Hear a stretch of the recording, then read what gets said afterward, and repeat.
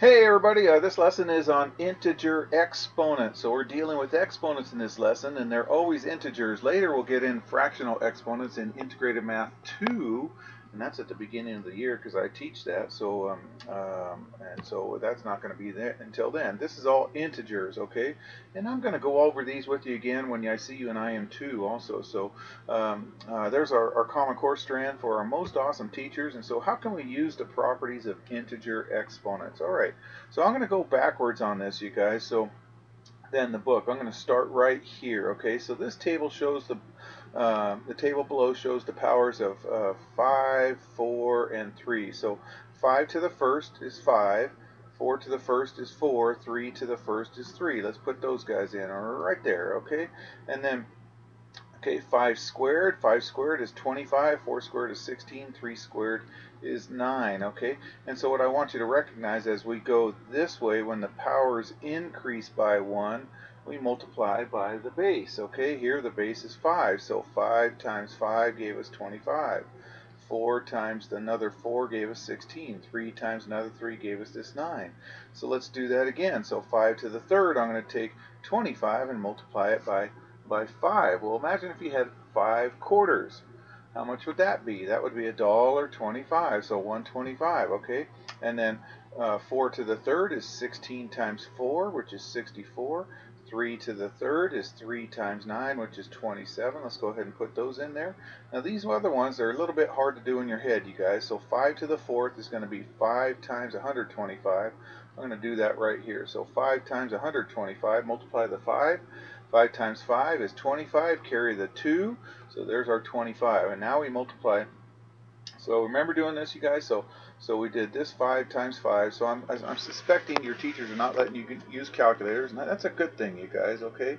You guys turn your calculators on and you totally shut your brains off. So we want you to keep developing your math skills by not letting you have a calculators. I won't let you have one all the way through Integrated Math 1. Our whole school is like that. Anyways, so 5 times 5 is 25, so we put the units digit down here for the 5 part of the 25 and the tens digit up there. And then we do 5 times 2 is 10, and then we add this, which is going to be 12. So we'll put a 2 down here and carry the 1 for the tens digit right there in the 12, okay? And then now we're going to go 5 times 1 is 5, plus 1 is 6, so this is 625, so 5 to the fourth, 625, okay? Let's do the same thing with 4. 4 is going to be the last 4. Here's 4 to the third, so times 1 more 4 will give me 4 to the fourth. 4 times 4 is 16. We'll put the 6 down here, carry the 1 right there, and then we're going to do 4 times 6 is 24, plus 1 is 25, so we'll write 25 right there, so 256, okay? 3 to the fourth. 3 to the fourth is going to be 3 to the third times 1 more 3, so 27 times 3. So here we go, 27 times 3 is 81, so we'll just go ahead and put that in there, okay? All right, so what the book would like you to recognize is as we go to the right, we're dividing by 5. So as the exponents decrease, we divide by 5. 125 divided by 5 is 25. 25 divided by 5 is 5. Notice how the exponents are going 4, 3, 2, 1. So we're dividing by 5. So 5 divided by 5 is 1. 4 divided by 4 is 1. 3 divided by 3 is 1. And notice how the exponents go 4, 3, 2, 1, 0. They decrease every time. So 5 to the 0 is 1, 4 to the 0 is 1, 3 to the 0 is 1. Okay, we'll talk about that a little bit later. So when we divide by 5 again, you guys, so dividing by 5 is like putting a 5 underneath. Okay, so 1, so it's this number divided by 5, which is 1/5. This number divided by 4, because these bases are 4, which is 1/4, and this is 1/3. Okay, notice how the exponents decrease, decrease, decrease, decrease, and then it still decreases. 0 minus 1 is -1. -1 minus 1 is -2. So I'm going to continue dividing this by 5, which is the same as multiplying by 1/5. So 1/5 times 1/5 is 1/25, okay? And then this one would be 1/4 times 1/4 is 1/16. 1/3 times 1/3 is 1/9. And looky here, we have some questions. So write a general rule for the value of a number to a power of 0. So here's my 0. Look, all three of these numbers to the 0 power all equal 1. So I'm going to say that a to the 0 equals 1. All right, and then it says here, write a general rule for the value of a to the negative n. Well, the only ones I have are these ones here with negative exponents. So let's look at this. 5 to the negative 1 is 1 over 5, or 1 over 5 to the positive 1. 4 to the negative 1 is 1 over 4 to the positive 1. 3 to the negative 1 is 1 over 3 to the positive 1. Over here, 5 to the negative 2 is 1 over 25, and 1 over 25, 25 is 5 squared, so this is the same as 1 over 5 squared. Similarly, this is 1 over 4 squared, 1 over 3 squared. So when you have a negative exponent, you can throw it downstairs and it becomes a positive exponent. So a to a negative power is going to be 1 over a to the positive power. So that's our rule, two of our rules that we just discovered right there. All right, so let's continue with this right here, okay? So here we have 3 times 3 times 3 times 3 times 3. That's going to equal 3 to what power? 1, 2, 3, 4, 5. So it's going to be 3 to the 5th right there. Okay, now let's look at this. This is 3 times 3 times 3 times 3. There's 4 of them, so I'm going to put 3 to the 4th right there. This is one more 3, so this will be 3 to the 1st right there, okay? So we get 4 and 1 right there. And then all of them together, here's 4 and 1, that's 5 of them, so these guys equal 3 to the 5th. Okay, so we can group them and still get 3 to the 5th. How about this one? This is 3 to the 3rd, this is 3 to the 2nd, okay, and then when we use all of them together, we get 3 to the 5th right there. So let's put 3 and 2 in there. So what pattern do we see when multiplying two powers that have the same base? Now notice the bases don't change, you guys. The bases stay the same. They're all base 3s right there. These are all base 3s, base 3, base 3. So don't make the mistake and start multiplying 3 times 3 is 9, 9 times. You can if you want, but we're just looking at the exponents at the moment. Okay, so what pattern do we see when we multiply powers with the same base? They all have the same base. Well, what do we do? They all gave us 3 to the 5th right there. Here, 4 plus 1 is 5. 3 plus 2 is 5. Okay, so we add the exponents. That's what they want you to see. So the result has the same base, still a 3 in this case, with an exponent to the sum of the exponents of those powers right there. All right, let's do that with this guy. So use your patterns to complete this equation. So the one that we just learned. So 5 squared times 5 to the 5th, where it's going to be 5 to the, we're going to add those exponents. 2 plus 5 is 5 to the 7th. Okay, all right, let's try this, you guys. Okay, so complete the following right here. So 4 to the 5th over 4 cubed right here. I'm right here, 4 to the 5th over 4 cubed.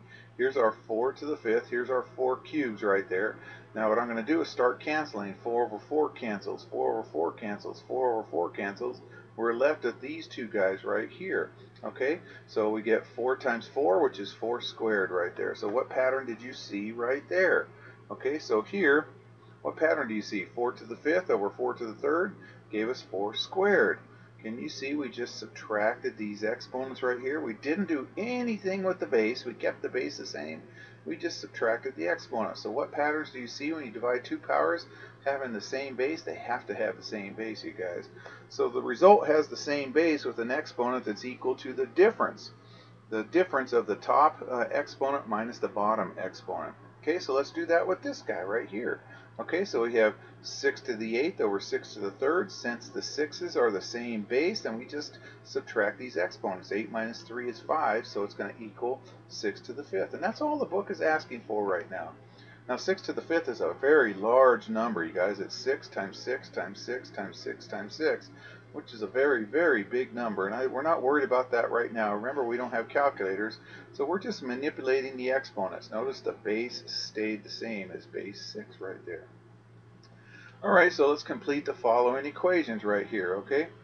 So here we have 5 cubed squared. So here's our 5 cubed right here. Here's our 5 cubed for that right there. So they're looking for, you guys recognize that's just this exponent right there. You're going to put in that 2 right there. Now since it's squared, any quantity squared means we can write that quantity 2 times. So 5 times 5 times 5 times 5 times 5 times 5. So that's what this is. This is our 5 to the 3rd squared. 5 to the 3rd times 5 to the 3rd. How many 5's do you see? I see 3 here. I see 3 more here. So if we added them, there would be 6 right there. So we get 5 to the 6th. Okay, and what pattern did you notice? 5 to the third squared, and we got 5 to the sixth. Well, it looks like 3 times 2 is 6, so we multiplied those exponents. So something like that. The result is the same base. Notice the base did not change. It stayed as 5, but then the powers are multiplied. All right, so let's use that pattern with this. So 7 squared to the fourth, multiply the powers. 2 times 4, 8. So 7 to the 8th power. Again, that's all they want. The 7 to the 8th is a very, very large number, so they don't want you to crank that out. They just want you to recognize what's the exponent doing right there. All right, so exponent rules, you guys. Here we go. Anything to the 0 power, anything to the 0 power equals 1. Okay, I've had an Algebra 2 book a long time ago when I taught at a different high school. And it would do a lot of stuff. It would say they put a big bracket right here and do lots and lots and lots and lots of math, and then close out that bracket over here. And when they close it out, they put to the 0 power, and those dirty rotten rats, anything to the 0 equals 1. So all that stuff that was inside the brackets right there, it just equals 1. Anything to the 0 power equals 1.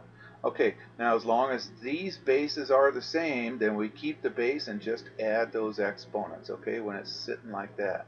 All right, and then when we have powers, when we're dividing, you guys, x to the m over x to the n, this is where we subtract. Okay, so anything to the 0 is 1. This is where we add. This is where we subtract. Powers to powers, we multiply. So if we have a power raised to another power, we just multiply those powers. Okay, and then negative exponents, you guys. So if we had x to the negative m, you float it downstairs, it becomes a 1 over x to the positive m.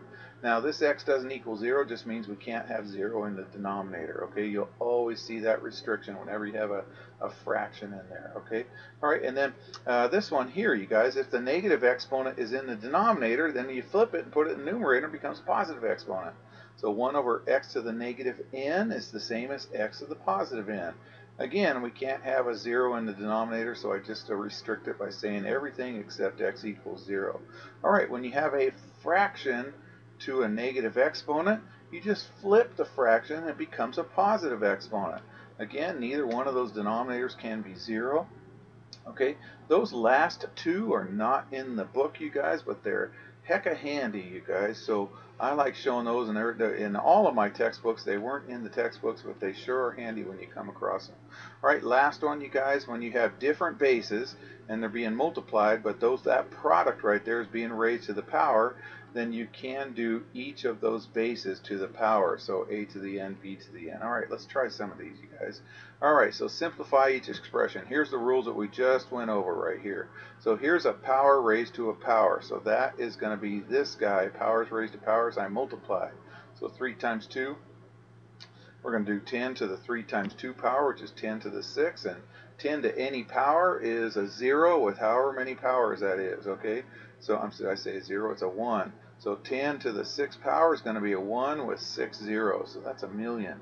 Okay, all right, this one here, this is 4 to the third, 5 to the third. Notice these bases are different. That's that last rule. So 4 to the third, 5 to the third, right here I'm going backwards. It's going to be the same as 4 times 5 to the third right there. Now there's all kinds of correct ways to get the correct answer on these. So many that when a student says, hey, Mr. Mrmathblog, I got this correct answer doing it a different way. Did I do it right? And I will say yes, because there are many, many correct ways to do that. And I just don't have time to go over all the correct ways, unless they come in at lunch or before school. But anyways, there's several correct ways. So if you're getting the correct answer doing it a different way, then you're doing it right. Okay, now since both of these are being raised to the third power, then I just combine them. 4 times 5. 4 times 5 is 20, so it's now 20 to the third, okay? All right, so I get that. And then 20, it doesn't matter. There's other ways to do it. They took it from here and did 20 to the third and got 8,000. I'm just going to go backwards and do 2 to the third, 10 to the third. 2 to the third is 8. 10 to the third is 1,000, so 8 times 1,000 is 8,000. You can do it other ways too and still get 8,000. Okay, here, these are all in that second rule. I'm going to add all these exponents, so it's going to be the same base, 8, to this exponent plus this exponent plus this guy right there. So I get 0 plus negative 3 plus 5 is going to get me 8 to the positive 2, 64. All right, here we're going to subtract them. 9 minus 11. So 7 to the 9 minus 11 power, which is negative 2, which is 1 over 7 to the positive 2. Since 7 squared is 49, we get 1 over 49. Okay, our book wants us to do a couple more of these. Okay, again, there's several correct ways. It totally depends on what kind of mood I'm in when I'm doing this. I just want to get that correct answer. Okay, so both these bases are square. Well, let's get up these rules again. Here's the rules right there. So 2 to the second, 11 to the second, okay, which is 4 times 121. Now this one's pretty easy. There's no carrying in this one. 4 times 1 is 4. 4 times 2 is 8. 4 times 1 is 4, so I get 484 when I multiply those, okay? All right, here, this is going to be 2 to the second, which is to the third, which is 2 to the sixth. 2 to the sixth is 64. There's another way we could have done this. We could have done 2 squared is 4, 4 to the third, 4 to the third is also 64. Okay, these are all the same base, so I'm going to add these exponents. 3 plus negative 4 plus negative 1. So it's 3 to those power, 5 to those powers, sorry. So 3 plus negative 4 is negative 1. Negative 1 plus negative 1 is negative 2. So 5 to the negative 2 is the same as 1 over 5 to the positive 2, so it's 1/25. Okay, they want to get a little bit more complicated and introduce or reintroduce PEMDAS. So parentheses comes first, okay? Same stuff. We're just manipulating the exponents and then um, adding, subtracting, multiplying, or whatever. So 5 minus 2 is 3. 5 plus 2 is 7. Let's do the parentheses first. I'm not doing anything else. Okay, so here, this is going to be 3 to the fifth, 3 to the negative 8. This is 7 to the 0. Remember, anything to the 0 is 1. These guys, I'm going to add these exponents. So 5 plus negative 8 is negative 3. So 3 to the negative 3 plus 1. 3 to the negative 3 is 1 over 3 to the positive 3, which is 1 over 27. Plus 1, okay, so 1 over 27 plus 1 is just the same as 1 and 1/27. Okay, let's simplify this guy. Do the parentheses first. So I'm going to do 3 plus 1 is 4. 4 squared cubed. This is going to be 4 squared. Okay, so I'm just doing the parentheses first. Okay, powers to powers, we multiply. Now we subtract. Okay, so we get 4 to the fourth, which is going to be 256. All right, almost done, you guys. Okay, let's keep going. Same thing, you guys. I'm going to do the parentheses first right here. So 6 minus 1 is 5, so 5 squared squared. 3 plus 2 is 5, which is 5 to the third. So we get 5 squared squared over 5 to the third. So we get 5 to the fourth because I multiplied those top exponents over 5 to the third. 5 to the, which gives us 5 to the 1 power when we subtract, which is just 5. Alright, so let's do the parentheses first. 10 minus 6 is 4. That's all I'm going to do right there. Now I can do the exponents, okay? So powers to powers, I multiply, so this is 2 to the 6th right here.